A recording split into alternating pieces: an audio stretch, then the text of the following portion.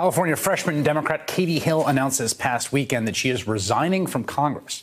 And the reasons for that decision are both complicated and unnerving. Last week, the House Ethics Committee initiated an investigation into Congresswoman Hill because of an allegation that she had a romantic relationship with a congressional staffer. She has denied that allegation. She has admitted, however, to a romantic relationship with a campaign staffer. But the reason that we know all of this, the reason this has all come to a head, is that Congresswoman Hill is in the middle of an acrimonious divorce from her husband, Kenny Heslop, who she alleges was both abusive to her and also the source of the images of her, the intimate images of her, that have been posted to several sites now, which Hill notes in her statement is illegal. I will fight to ensure that no one else has to live through what I just experienced. Some people call this electronic assault, digital exploitation. Others call it revenge porn. As the victim of it, I call it one of the worst things that we can do to our sisters and our daughters. I am grateful for all of you who have spoken out about this in recent days. As I have before, I will stand up for those who cannot stand up for themselves, because there is one thing that I know for sure. I will not allow my experience to scare off other young women or girls from running for office. For the sake of all of us, we cannot let that happen. The rattling reality is that this appears to have successfully forced Katie Hill, a very promising young member of Congress, from office. Here with now someone who's studied public opinion and American politics, associate professor of political science at Fordham University, Christina Greer. We don't know what we don't know in terms of relationships with staffers. She's denied the relationship with the staff in Congress, and she acknowledged one with the campaign staffer. So sort of putting aside that as not great and problematic, and maybe there's more of that. But it really seems like the bad guys won here, to oversimplify. Yeah, well, and I put it at the feet of certain journalistic outlets or journals.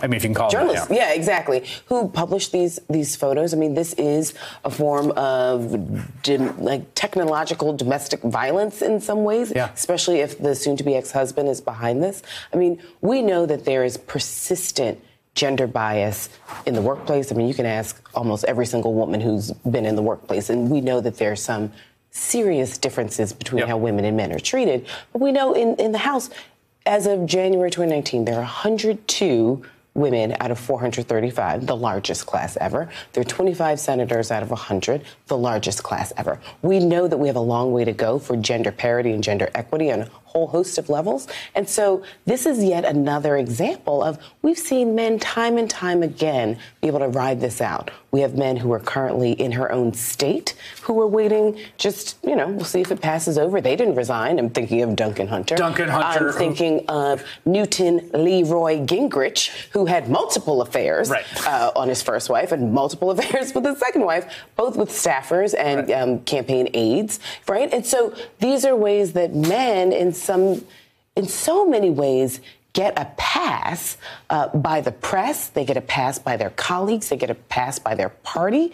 And I know with Katie Hill, we're dealing with multiple issues simultaneously, ethically and also legally.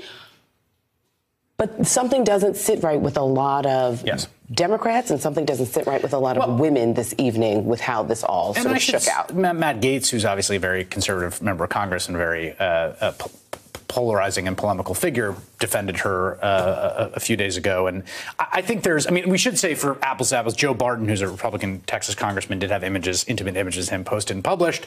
He did not resign, that he announced he was retiring. So that is a thing that has happened recently, which, again, I felt at the time that it was messed up for people to publish that.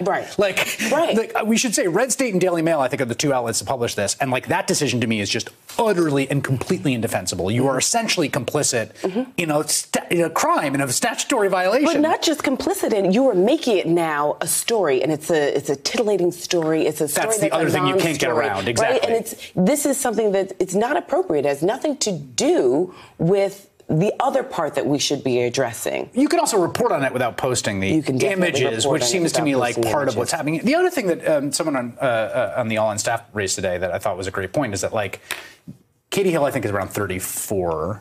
32, right? There is an entire generation of Americans who have been taking selfies and images of themselves in various contexts, whether at parties or in intimate relationships and consenting adults. And those images, there's going to be a generation of members of Congress and politicians where there are thousands of images just around. And it's like, we're going to have to decide as a society if we're going to let that be some permanent, like, source of blackmail, that every person that has a grudge out for you for the rest of your life, that you dated in college and then you go on to be a Democrat and they're a Republican, is going to be able to, like, bring you down with. These are real questions that I have with my students, right? I mean, we talk about, they are a generation where to be on their phone, to take pictures and to share them with sometimes total strangers is a very normal process. And I walk them through Gary Hart being on a boat called the Monkey Business, not even doing monkey business, to, you know, Bill Clinton with sort of phone calls before he became the president, with Anthony Weiner and, you know, DMs on Twitter.